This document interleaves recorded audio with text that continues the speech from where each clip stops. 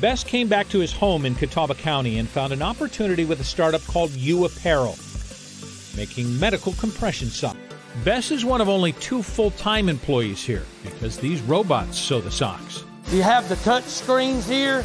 Everything here is like an iPad. Bess programs the robot, and it makes the sock without ever being touched by a human hand. It would take double the people with the older machines to do what this one machine here does.